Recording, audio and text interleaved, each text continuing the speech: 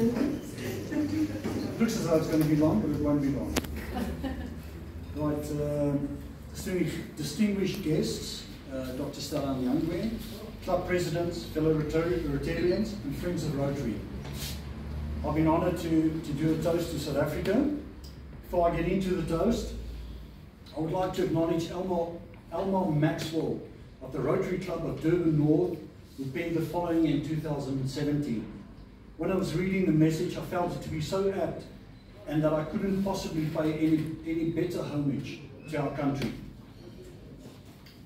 Cry, beloved country, not tears of despair and frustration, but tears of joy and appreciation. Appreciate what, you may ask, as we see levels of corruption and crime soar. When we as Rotarians work with people who are destitute and poor. When our economy is on its knees and racist opinions still get spoken with such ease. And we are expected to be grateful? Oh, please.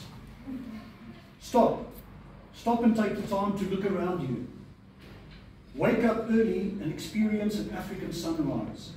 The red, yellow and orange colours so vibrant they hurt your eyes. Walk or drive down any street. Our abundant flora flourishes everywhere, despite the African heat.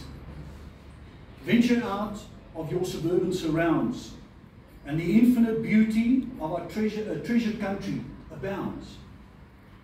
Witness a herd of wild animals thundering by. Look up and appreciate our seemingly endless African sky. But as remarkable as the natural attractions in our country are, it's our people that shine brighter than any star. We are resilient, spirited, and loyal no matter the cost. The spirit of Ubuntu amongst us South Africans will never be lost.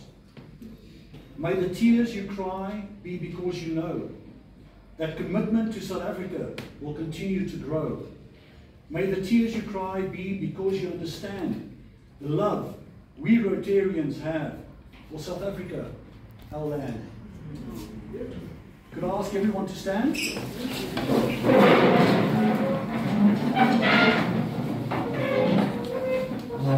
We raise our glasses on South Africa. South Africa.